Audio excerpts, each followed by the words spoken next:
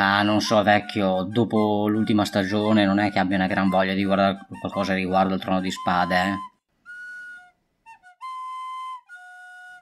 Sì, ma dagli una possibilità, non è sempre venuto a pensare al passato. Ma vabbè, però che due coglioni, l'ultima volta è stato... A few minutes later. Guarda che roba, guarda che roba, guarda che roba! Ah, cazzo, è buona, è buona, è buona, è buona davvero. È buona davvero.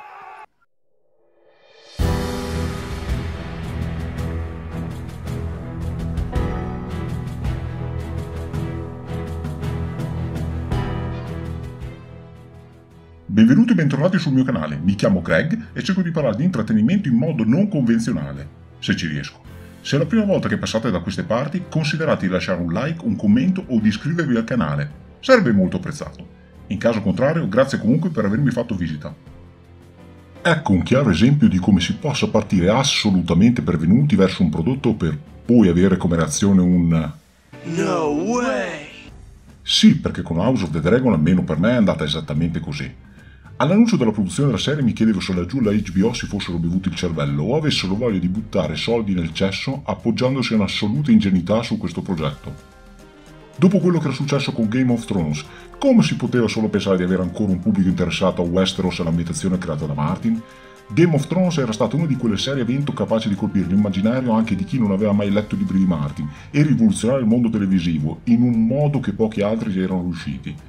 Uno di quegli eventi inaspettati che capitano ogni tanto e che entrano nella vita di tutti, nel linguaggio quotidiano e che costringono la concorrenza e gli autori a darsi da fare per arrivare a quel livello.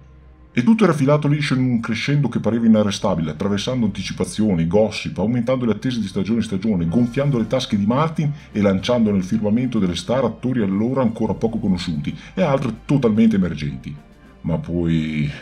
dopo puntate su puntate piene di incesti, mutilazioni, violenze assortite, giochi di potere, morti inattese scioccanti, persino l'uccisione di una donna incinta con una lama piantata direttamente nel ventre rigonfio, è successo che una donna sposata con un violento psicopatico ha subito violenza. Ripeto, dopo tutto quello che era già successo prima, quell'episodio unico ha messo in moto il domino che avrebbe fatto crollare una serie che appariva intoccabile. Perché eravamo alle porte del 2015, l'anno della tragedia, l'anno che avrebbe obbligato tutti a misurarsi con le terribili attiviste su Twitter, con un'isteria di massa che avrebbe indotto tutte le produzioni occidentali a cercare di eseguire alla lettera una ricetta pur di non finire nel loro mirino. E alla HBO ne avevano già avuto alcuni assaggi e noi come pubblico, forse ancora ingenuo ed estraneo ciò che si sarebbe accaduto negli anni successivi, ci stupimmo di vedere quanto fosse pessima la seconda stagione di True Detective. Dovremmo prima o poi fare un discorso a parte per questo. E Games of Thrones venne colpita duramente con i due showrunner che subirono l'agonia mediatica insieme alla HBO stessa e finirono per produrre stagioni sempre più disordinate, incostanti, incoerenti, con una strada che avrebbe condotto alla tragica ottava stagione. E molti danno la colpa alla fine del materiale dato da Martin. Io sono arrivato a comprenderli, quei poveri cristi, arrivati a dire: andatevene a fanculo tutti. Appena posso la mollo questa serie, sì. E andiamo a lavorare per Disney che ci ha promesso un lavoro e allontaniamoci da questa follia. Ecco, poveretti, ancora non sapevano che dall'altra parte li avrebbero mollati per strada come appestati, visto che sotto quel punto di vista sono ancora più ideologicamente schierati e spostati rispetto a HBO. E allora, dopo aver visto che già si parlava di polemiche riguardo un attore di colore in un ruolo in cui si sarebbe dovuto mettere qualcuno tipo Albino, dopo le voci che ci sarebbe stato l'ennesimo girl power a go-go e una trama che rispecchiasse il mondo d'oggi, e tenendo conto pure del disastro precedente, cosa potevo aspettarmi da questo House of the Dragon? E sono sincero, ho fatto play con una smorfia tipo quella del lunedì mattina, quando devi fare qualcosa contro voglia, tipo andare a lavorare, no? Ma faceva ancora caldo, ero stanco, non avevo intenzione di iniziare qualcosa di più impegnativo e... vacca boia. House of the Dragon ha sovvertito ogni mia aspettativa. Una storia ben scritta, strutturata, portata avanti da attori di alto livello che sanno usare le loro doti per esaltare il materiale che gli è stato fornito.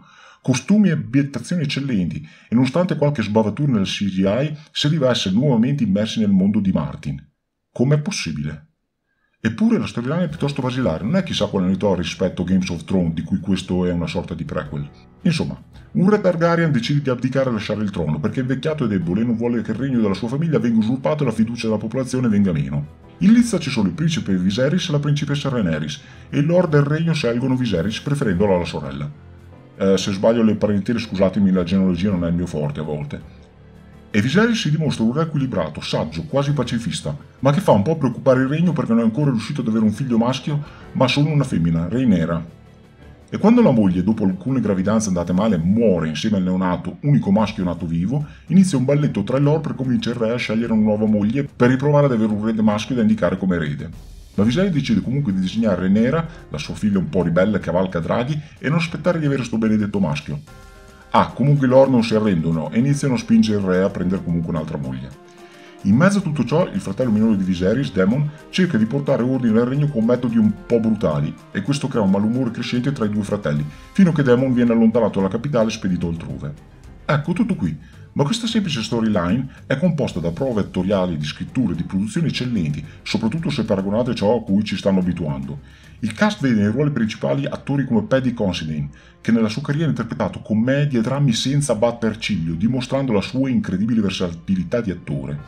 O Matt Smith, che dà vita a un demon per cui è difficile non tifare nonostante sia letteralmente fuori controllo, ma che ha delle sfumature molto complesse. O anche il camaleontico Reeve Ifans, capace di interpretare un ruolo difficile come quello di Otto Hightower, arricchendo il personaggio con sguardi che compensano le parole che a volte non dice. E persino una giovanissima attrice come Millie Alcock, nel ruolo di Rhaenyra, che riesce a incarnare la principessa ribelle senza eccedere e risultare arrogante, ma perfettamente in parte. Questi sono solo alcuni attori che cito, ma tutto il cast è di altissimo livello. E chi se ne frega se Lord Corlys Velaryon dovrebbe essere bianco come il latte e quella parrucca che porta è un po' finta. Qui si può davvero invocare il colorblind perché il personaggio è fatto di luci e ombre, tantissime ombre, e non ha nessun scudo uoco a proteggerlo. Non lo hanno trasformato in un personaggio intoccabile perfetto solo per motivi politici. È fallace come tutti. Il trio Targaryen, Viserys, Daemon e Rhaenyra sono comunque il cuore della serie, con i loro rapporti, le loro sfumature, i loro litigi, ma anche il profondo amore e affetto che li lega, che li rendono vivi e che ci portano a provare assoluta empatia nei loro confronti.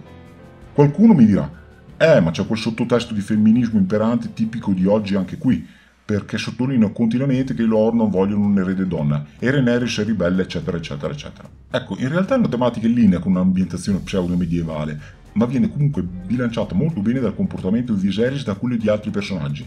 Insomma, può esserci una tradizione che qualcuno definirebbe patriarcale, ma non è la solita rappresentazione di tutti gli uomini sono stronzi e poverini le donne. No, il rapporto tra Viserys e la figlia, e non voglio fare spoiler se non avete già visto la terza puntata, è struggente, con un padre che darebbe la vita per la figlia e la considera degna erede al trono. Viserys non è descritto come il maschio bianco etero misogino che avversari avrebbero messo in campo. È un padre che si strugge per la morte della moglie, che si logora per il timore di fallire come re, chiama il fratello il regno, che potrebbe essere il migliore re per il popolo e i nobili ma che tema di non essere. Quanto tempo è che non vedevamo un'onestà in una profondità simile? Qualcuno potrebbe additare la scena in cui Rhaenyra, mentre versa il vino ai lord, ruolo che ricopre da tradizione, propone un attacco con i draghi ma viene allontanata. Avete visto attentamente la scena? Avete interpretato gli sguardi dei presenti? La ragazza viene allontanata non perché donna, ma perché non aveva diritto di parola e di contraddire il re o i lord presenti. Immaginate se durante un consiglio dei ministri intervenisse un cameriere e volesse dire la sua, anche se fosse il figlio del primo ministro. Secondo voi come finirebbe? Maschio o femmina che fosse, Insomma, House of the Dragon a sorprendere sotto ogni punto di vista, con qualche difetto, con qualche momento CGI non proprio perfetto e che ha ancora spazio per rovinarsi, ma che per ora è una di quelle stagioni di cui aspetto ogni episodio con entusiasmo. Ed è un prodotto adulto, maturo, con tematiche di politica e strategia degne delle prime stagioni di Game of Thrones. Non è un show con lucette e chiavi tintinnanti per imbambolare il pubblico e nascondere l'inconsistenza della storia alla base, cosa rarissima ormai. E chiudo ripetendomi, ero partito prevenuto con bassissime, anzi inesistenti aspettative, ma quando qualcosa è ben scritto, prodotto e interpretato è un piacere ammettere di essere sbagliati. Si chiama maturità. In queste ore è uscito un video di Alessandro Girola che fa un breve confronto tra House of the Dragon e gli Anelli del Potere. Vi lascio il link in descrizione, recuperatelo. Ehi Greg, però anche gli anelli Here we go, here we go. No, perché non è il tempo né un luogo per parlarne. Spegniamo la TV, accendiamo le luci e usciamo dal salotto.